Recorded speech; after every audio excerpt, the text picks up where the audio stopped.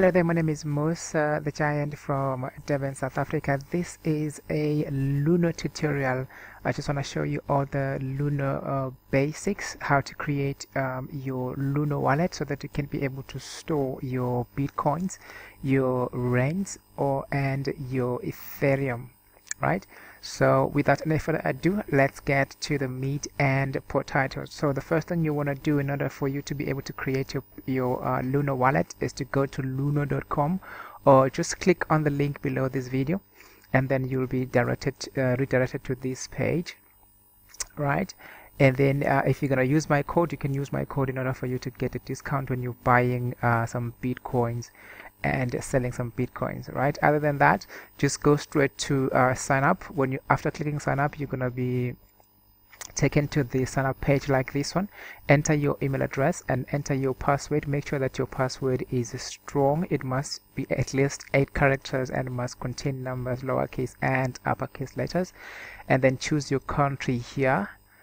Obviously I'm in South Africa, and then check this box to indicate that you are a human being, you are not a robot, and then click the sign up button. Right, then after that you're gonna have to go and check your email to confirm your email address. So let's do that. Let me just switch back to my email, and then I need to refresh so that I can see the email that was sent by Luno, so that I can verify my email address. Alright, so this is the email that I received from Luno. Let me just click on it, and then click the confirm email address button. Right, then after clicking it, now what is going to happen is that Luno will thank me, and it says my email address has now been verified. So let's click the continue button to see what happens next. So now I am logged onto my brand spanking new Luno wallet. So that's how you can create a Luno wallet. It's that easy. You just put your email address and then put your super secure password.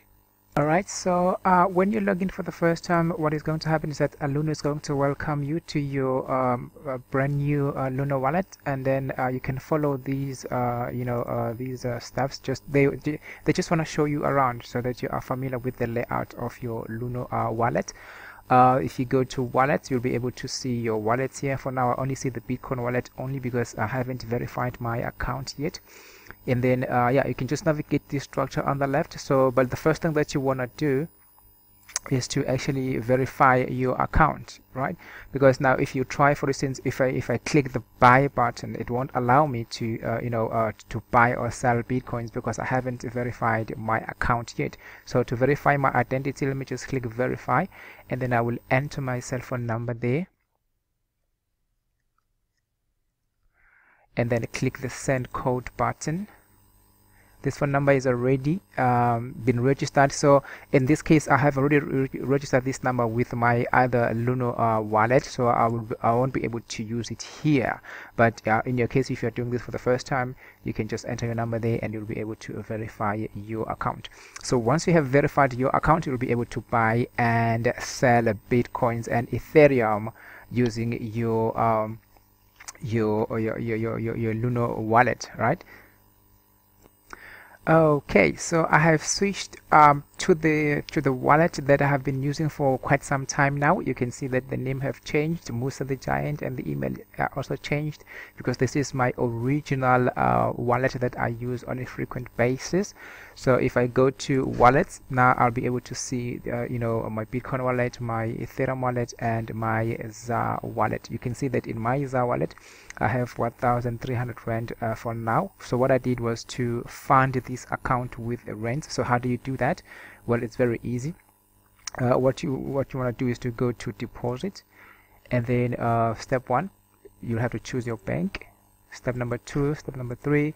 So when you get started, you'll be able to choose among these banks. It depends on which bank you bank with, but basically you can use any bank to deposit money. In my case, I use a bank with FNB, so I can just click FNB and then indicate how much I want to deposit into my Luno account, and then click next.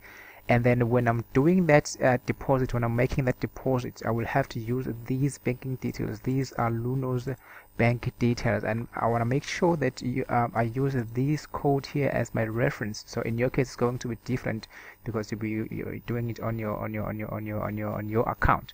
So, but you want to make sure that you use this reference. Otherwise, if you use a wrong reference, then there's going to be some delays for your money to reflect here in your Luno wallet. So once you have done that, when you go back to your wallet, you'll be able to see your money reflecting here. Then that will mean that you are now ready to what? You are now ready to buy Bitcoins, right? Or you can even buy Ethereum. But in this example, let's say you want to buy Bitcoins. So just click the buy button, and then you want to buy Bitcoin with ZAR or whatever currency you are using, depending on which country you at. So in my case, I have 1,300 rands. What I can do, I can use this total, or I can say I want to buy Bitcoins with 300 rands, for example, only, and then my balance will be 1,000 rands. But if I want to use all of it to buy my Bitcoins, I can just click on here or type 1,300 there and then click next, and then the system is going to show me that I am converting 1,300 rands into Bitcoin. So the amount in Bitcoin is going to be 0.00756312 at 171,887 rands. So if I click confirm now, my rands would change from being rands into Bitcoin. But in my case, I don't want to do that right now. I'm just doing this for demonstration purposes. But in your case, once you have done that, what will happen is that when you go back to your wallets, you'll be able to see the balance of your Bitcoins that you have there. Now, the reason why I'm not buying at the moment because the value of Bitcoin is very high. I just want to wait a little bit until it goes down maybe to 150, 140,000 rands if it does. But if it doesn't, then I might have to buy at a higher price. But the aim is to buy low and sell high. So basically, that's how you can create your Luno wallet, and that's how you can fund it with rands or whatever currency you are using in your country, and that's how you can buy Bitcoins using the fiat currency that you might have that you might be using in your country. Now let's say you now have some Bitcoins and you want to change your Bitcoins back to your country's currency. Maybe for instance you are in South Africa, you want to change your Bitcoins back to rands. Now what you can do, you'll be able to see the balance of the Bitcoins that you have there, right? So in that case, what you will do is you will click the sell button. In other words, you are selling your Bitcoins, you are converting your Bitcoins back to your country's fiat currency, right? Or maybe you are converting Ethereum. Maybe at some point you have some Ethereum in your wallet, you want to change it back to your country's currency. So in this case, I'm pretending as if I want to change my Bitcoins back to my rands. So I would click here where it says sell Bitcoin, and then for rand. Then I will enter the amount of Bitcoins that I have. Let's say for instance I have 0.01 Bitcoin that I want to convert back to rands, and then I will click the next button. But obviously this is not going to work because I don't have, I have insufficient balance in terms of Bitcoin, right? But that's how you would convert your Bitcoins back to South African rands or back to your country's currency.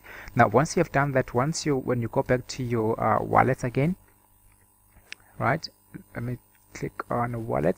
Now that your money appears here in your currency, in your fiat currency format, you can now be able to you can withdraw that money back to your bank account, depending on which bank you bank with. So you would just specify the bank details there and everything, the amount and everything, and just click the withdraw button. So what will happen is that, as you can see, the withdrawal fee is going to be R8.50, which is in my opinion is very reasonable. It's very cheap, right?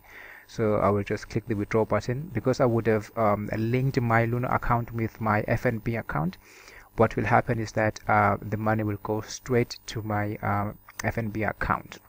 When I click the withdraw button, it will go back to my FNB account in this particular case. So that was Luno in a nutshell. That's how it works.